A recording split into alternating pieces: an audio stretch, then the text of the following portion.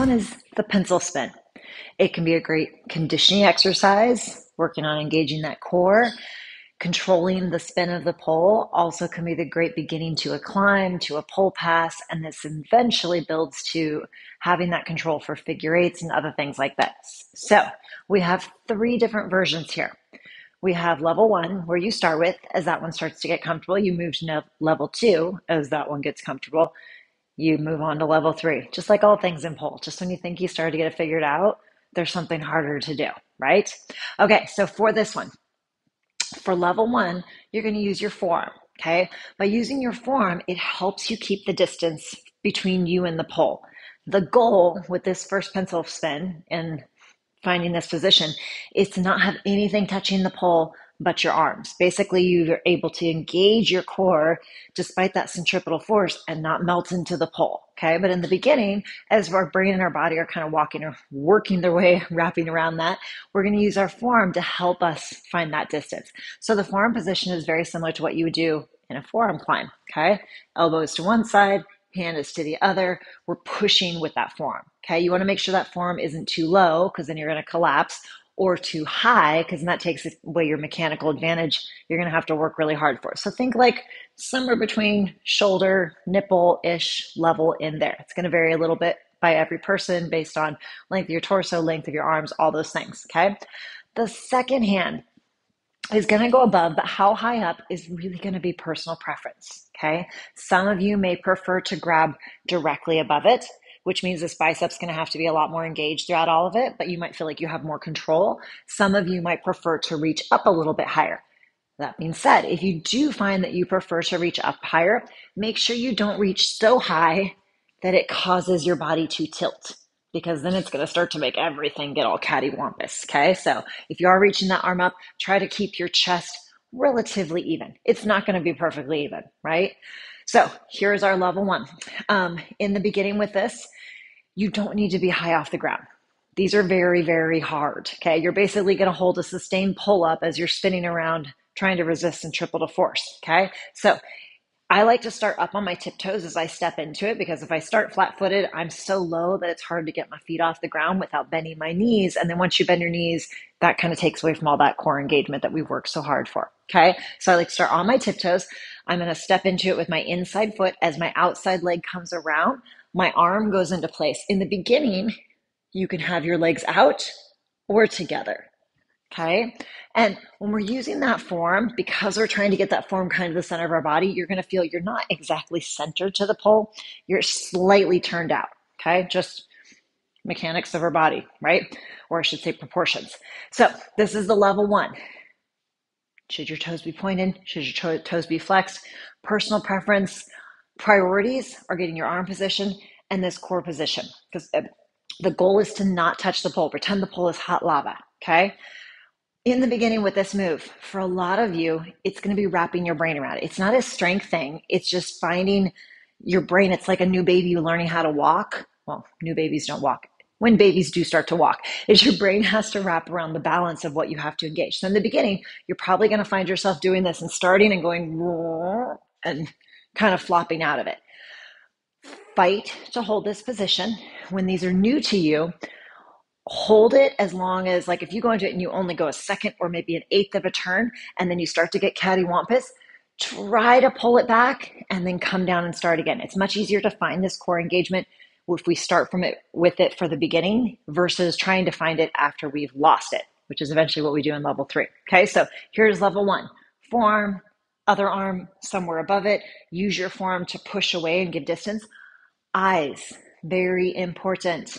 Where your eyes go, your body is going to follow. Okay, so when you are doing this, look directly in front of you, or even possibly slightly down. In doing that, quite often that helps us kinetic chain engage and helps us hold this position of like a hollow body. Okay, basically we're trying to hold a plank while spinning around a pole. Easy, right? Okay, so if these start to make sense in your body and your brain, then we take it to level two. Level two, the forearms come off.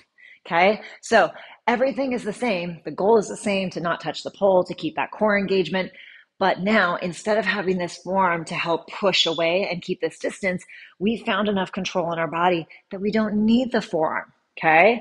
Now, hands definitely need to be closer together. If you reach up here, it's going to make it so much harder. Okay, so hands close together. Also, going into this, which hand goes high, which hand goes low? Personal preference. Some of you might find that you're the opposite, so there isn't a right or wrong, but I find it's usually, for most, easiest to, whichever direction you're going, the inside hand starts low and the outside hand steps above it.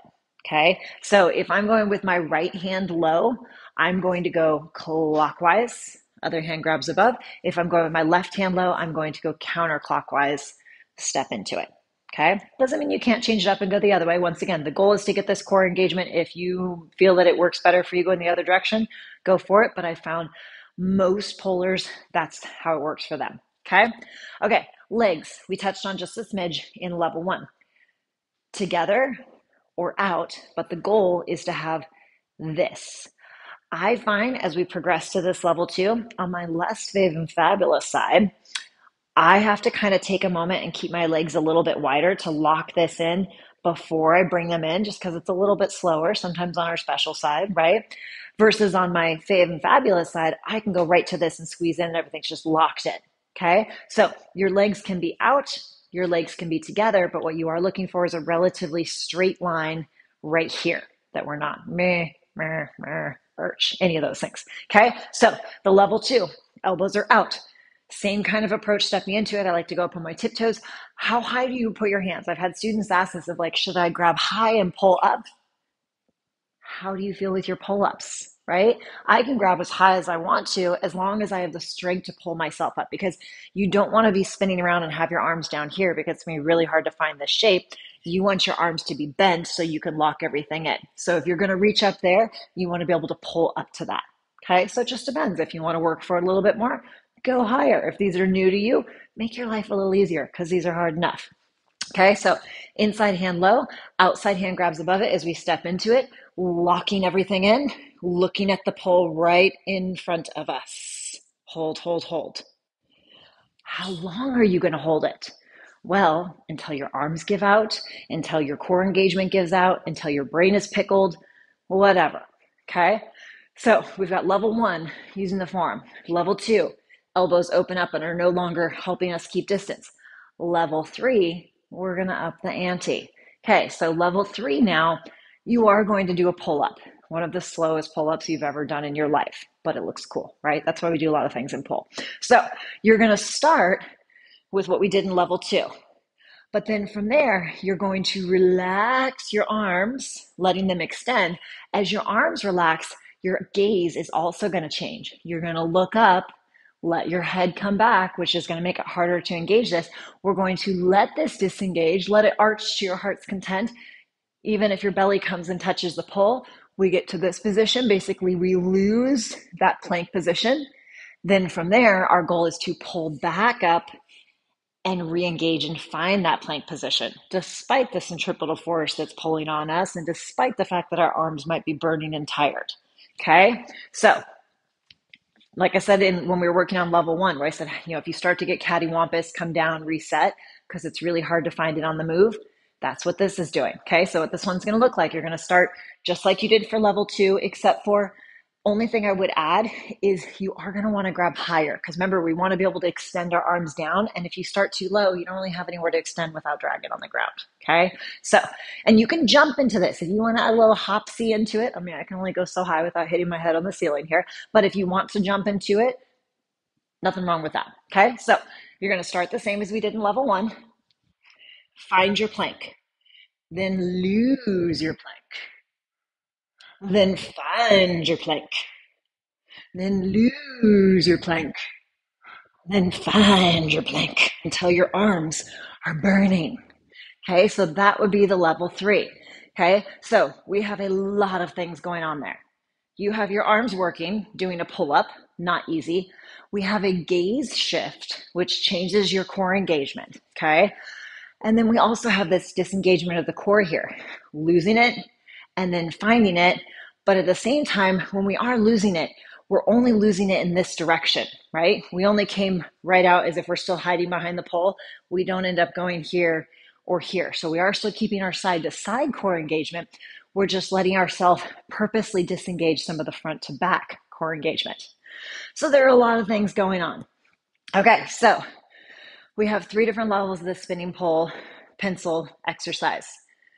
As I said at the beginning, these are great for conditioning. These eventually build to a lot of other moves, inverts, climbs, things like that. It's also a really good practice in learning how to control your body to spin pull. Okay. Those of you that maybe are newer to spin pull or getting used to spin pull, this is a great one to learn how to start harnessing the centripetal force and how to give your brain and your body time to adjust to it. If you are working on these and you're getting frustrated because your body keeps going cattywampus, just keep revisiting them. Okay. Some people, these come a little bit faster. For most people, I found, for most pullers, if they're struggling with these, it's not a strength thing. It's just giving their brain and their body time to make the neuromuscular connection. Basically, we're trying to catch stuff on the fly as centripetal force is trying to throw us off the pole. Sounds like a good time, right? Okay, give these a try. Both sides, and of course, keep in mind your left and your right side, you got to treat them like different children. Sometimes they are not in the same place in life, okay? And that's okay. Maybe your Fave and Fabulous side is ready to move on to step 2, but your less Fave and Fabulous side is still working on 1, and that's okay. Don't move to the next step unless the one before is solid. That doesn't mean you can't like dip your toes in the water to see how the water feels, but if you haven't mastered the first one, going to the second one is not going to happen. It's not going to make it easier. Okay. So really spend some time honing in on one, and the more solid your foundations are on the first one, the more solid you're going to be on the second one. Same going from the second one to the third one. All right. Try these out. Have some fun. Let me know, what is your number? Which one are you doing on which side? Is it the same on your left and right? Is one side more comfortable than the other? Let's hear the deets.